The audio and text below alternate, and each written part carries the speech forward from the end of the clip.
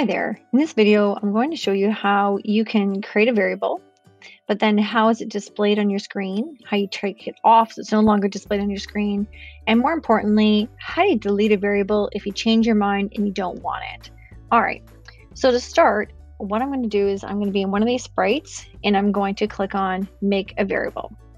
So I did a video already about how to create a variable about steps, and I'm just going to continue with that. So I'm just say steps. I always like to keep the default for all sprites and click OK.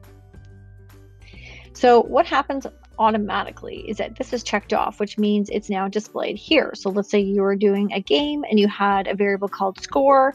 This might be something you do want to have on your screen. But in this case, because it's just steps, it's not really important that the end user sees this on the screen. So I'm actually going to check that off, and then no longer is it visible, but still available for me to use now in my program. But let's say I change my mind. I no longer want this particular variable. I'd like to get rid of it. So be it. You're not stuck with it. You can right click on this. You see how it switches to hand here? I'm going to right click and I can rename it if that's your whole intention. Great, go for it and rename it.